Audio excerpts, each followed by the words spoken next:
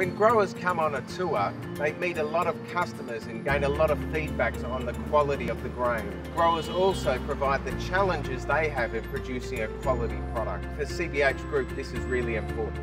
We've all got challenges and we need to work with each other to overcome them together.